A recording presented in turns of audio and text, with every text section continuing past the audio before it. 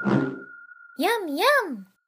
William Vaughn here with a quick look at the square option for Radial Sweep in MODO. The Radial Sweep tool works by revolving geometry around a central point. This can be a quick way to create bottles, classic UFOs, spray cans, coils, and many other objects from basic curves and polygonal shapes. The square option is an extremely useful feature that allows you to quickly align the segments along a square.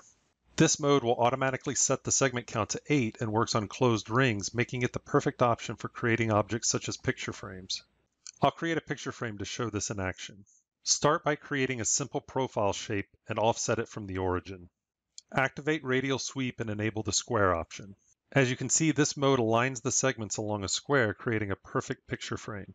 Oh, look at the time.